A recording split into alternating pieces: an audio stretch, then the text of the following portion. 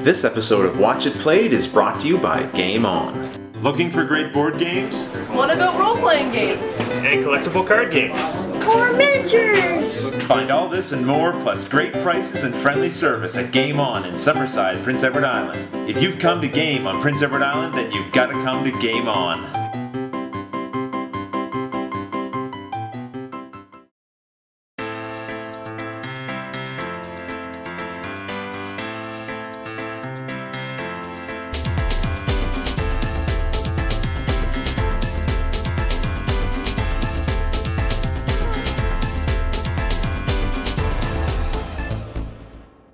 Welcome back to Watch It Played. My name is Rodney Smith, and of course we begin with our news and updates.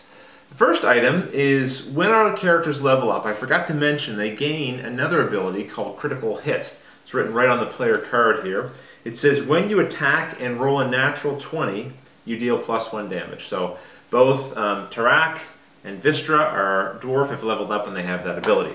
The other item is the Rogue's new special, a Daily Power. I'd asked you guys to vote on the two different options, and I must have picked the winner after 5 minutes of receiving comments, because at that time it was King's Castle, but soon after that, Tomato Strike was... Did I just say... Okay, Tornado Strike.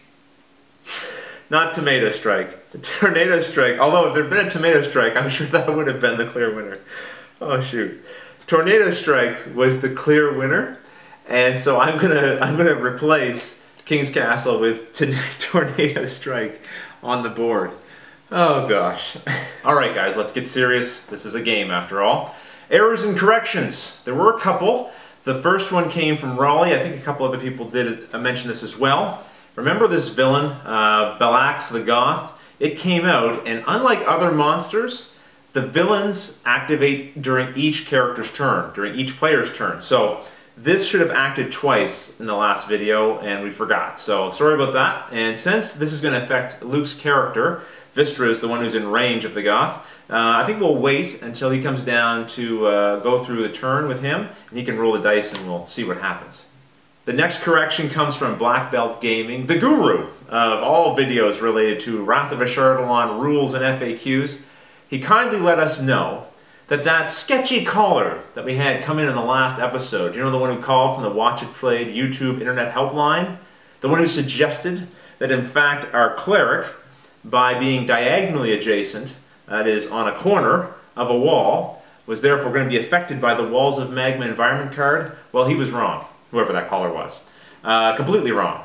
Because on the back of the rules for Wrath of Ashardalon, there's an FAQ related specifically to this card that says that you have to be on the flat edge of a wall. You can't just be diagonally touching a wall for it to affect you. So that's good news. So we're going to take a damage point off of Quinn, and we're going to screen those calls in the future. Okay, so those were the corrections. Now we can move on to questions and answers. The first one comes from Iron Syndicate and Funky Fox 40. They both want to know, do you only get to collect one treasure card per turn?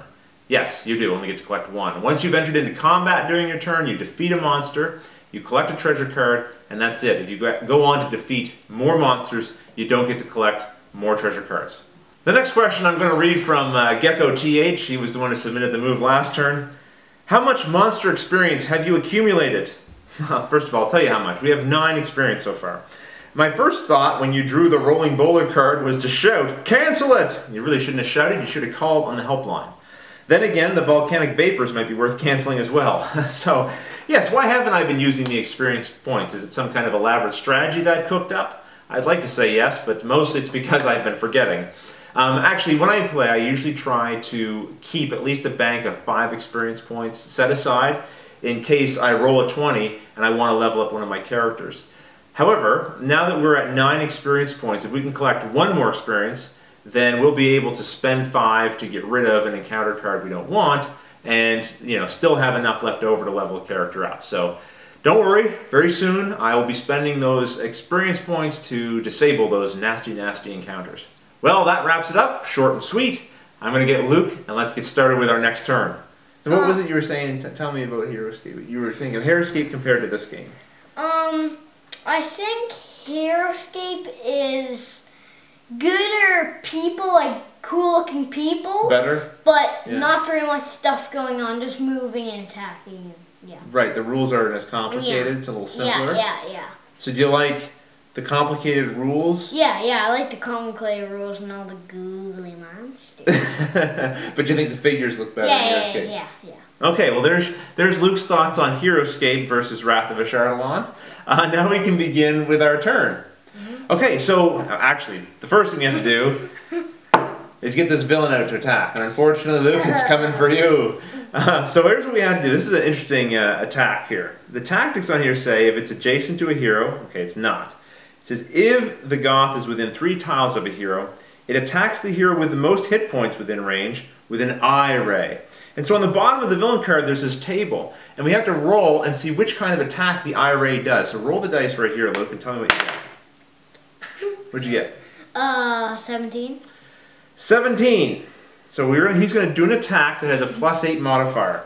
So let's roll and we'll see what the damage is if he hits you. Oh, it's an 18. That's a hit. So it does 1 damage to you, Luke. Yep. I'll put this on. You put this on your character. And it says, and move the hero 1 tile away from the goth. This is actually a very good thing. Because otherwise, we were going to have to attack you again because we missed activating the villain twice. So now the second time that this goth attacks, there's no one within range, so it's going to move 1 tile closer. So now it's time for our rogue to act. We had a submission that we chose from Flex Do Right. Thanks, Flex Do Right, for submitting this. What he wants to do is Lucky Strike the Kobold Dragon Shield, and then move adjacent to the wizard, but stay in the middle of the room so he's not near those hot walls of magma. So let's begin by doing a Lucky Strike here on the Kobold Dragon Shield. You're going to roll the dice, Luke, and we're going to add 7 to it. A 10. 10 plus 7 is? 17. Very good. The AC is 16, so that is a hit. And the monster only has a hit point of 1, so that's enough to kill it. So we're going to remove this. We only have 1 Kobold Dragon Shield on the table, so we're going to take that card away, put it in our experience pool. We now have 10 experience, and we're going to draw a treasure card. Let's see what he gets. The Wand of Polymorph. Use instead of an attack. Choose a monster within 2 tiles of you. Draw a monster card and replace the original monster. So if you don't like the monster that you have around you, you just swap it out for something else. Now, just in case some of you guys are thinking, you cannot use this on villains like our goth, but any other monster you can swap. Is that what you were thinking? Oh, yes. Smart, but unfortunately the rules don't allow it. Yes, that would help a lot. So who do we want to give this to? Let's think about it for a moment. Well, we talked about it, we thought about it, we don't have a good plan. We wish you were here with us to tell us what to do because I'm not sure who to give this to really. So let's give it to our rogue. He's the one who defeated the monster, and hopefully he'll be able to use that later. So now we'll move the rogue. Now, Flex Do Right has chosen a very selfless act for our rogue. Not sure that's entirely within keeping of the character, but we're going to move him adjacent to the wizard. And what's not in keeping is he's putting himself in harm's way, whereas he could stay over here and perhaps loot the rest of the dungeon, perhaps go off and find the dragon himself and steal all the treasure. He's instead coming over here where the volcanic vapors are in this room, and as soon as you enter the room where the volcanic vapors are, you have to take a poison token. So let's give that to our rogue. You want to give that to him? He's been poisoned.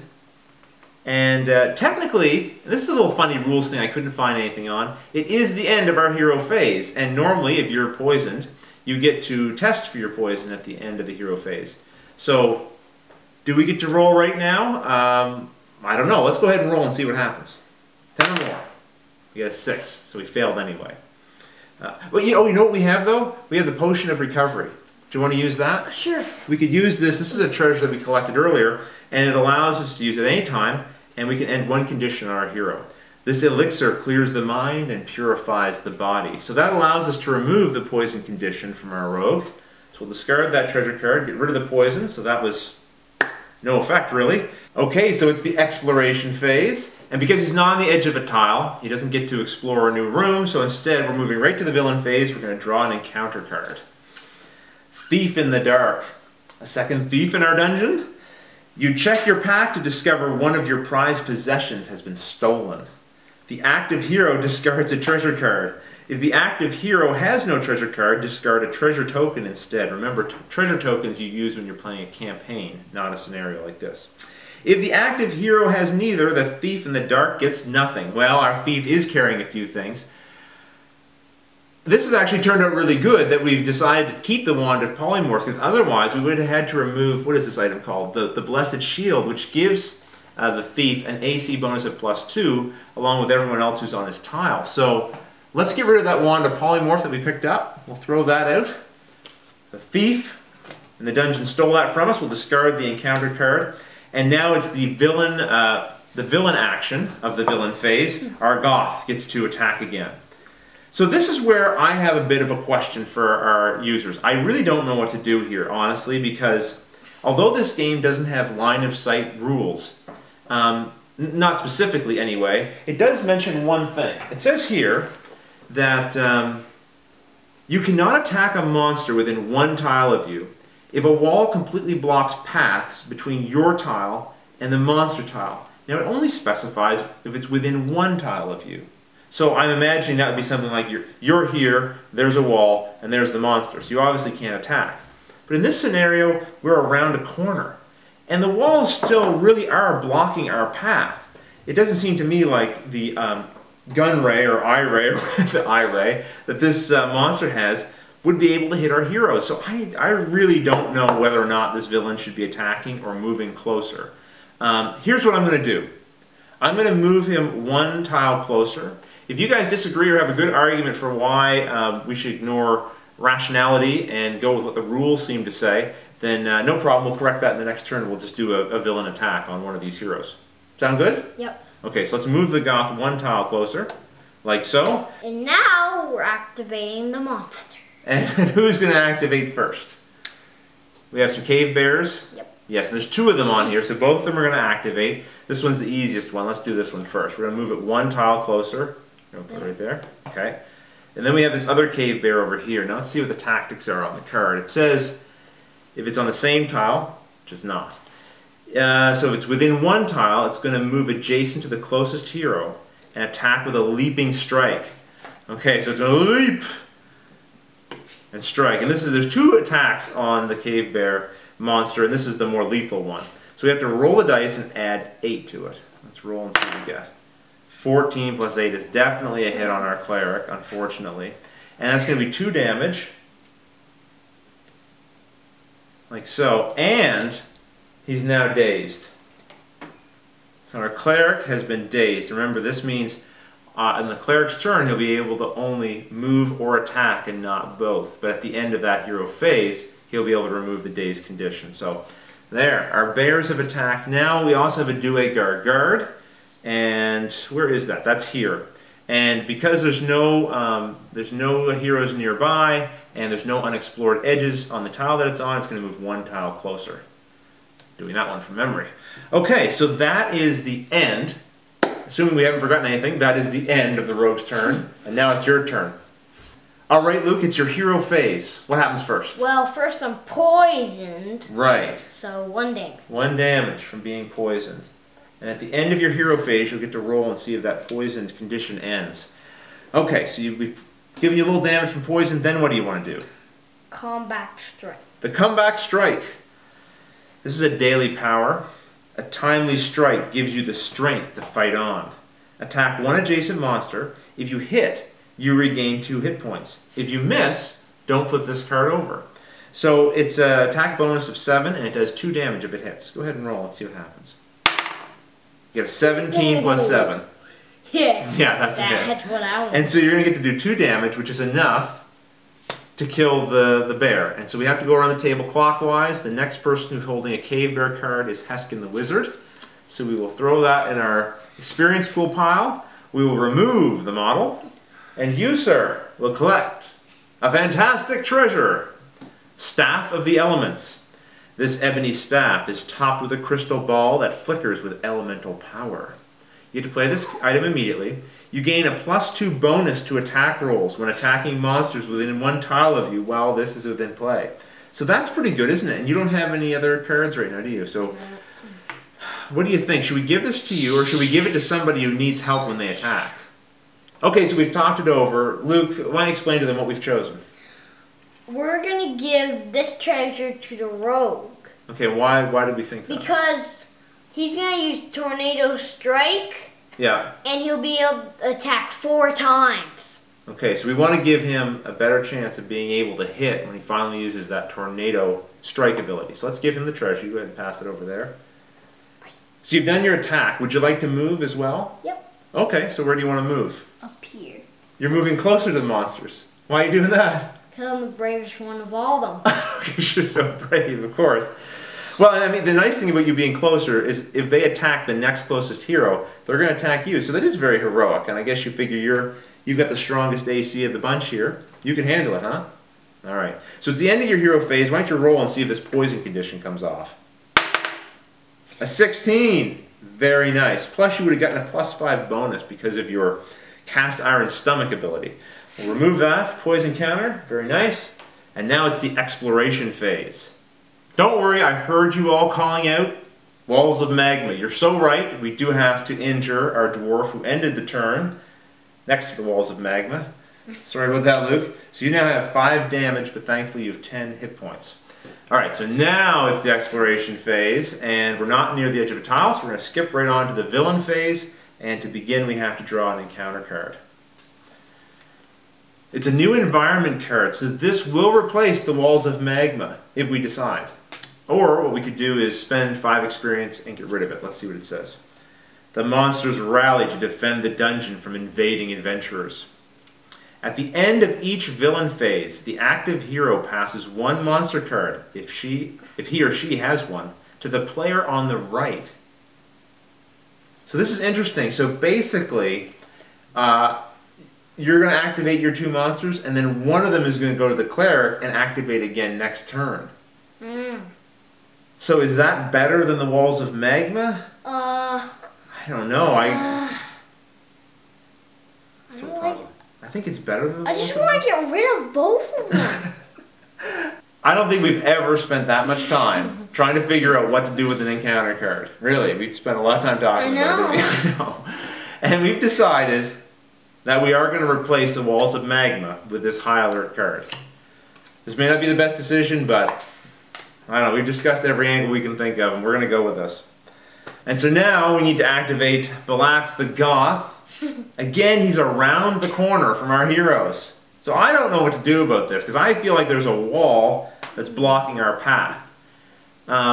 So I think he should maybe just move. Because, you know, how's he going to shoot that I-beam around a corner? What? Sometimes racing shoot like walls and then bounce off. That's a good point. Sometimes, yeah, sometimes lasers and things do bounce off of walls. Maybe that's how we're supposed to look at this. You think? Probably. Probably? Yes. So you think we should have attacked both times? Yeah. Huh. Interesting. Well, I'm going to wait and hear what you guys think. You guys side with Luke, or you side with me? We'll see what you say. I have a feeling I know who they're going to side with. The cute one. Alright, so we'll put the villain down here, and then we'll activate your monsters. Okay, so you have a snake here. Yep. And it says it's within 1 tile, it's going to move adjacent to the closest hero, which is you, and it's going to attack. So you roll the dice, add 7, let's see what happens. 17, that's going to hit for sure. And it doesn't do damage to you, but it poisons you. So here you are, you're poisoned. And then the next monster is going to activate as the Gibbering Mouther, and it's just going to move 1 tile closer.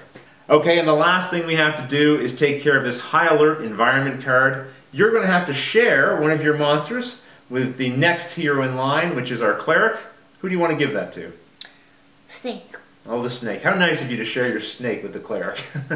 Alright, so that is the end of Luke's turn. It's the end of this round. We look forward to seeing what you submit for our Cleric to do in the next video.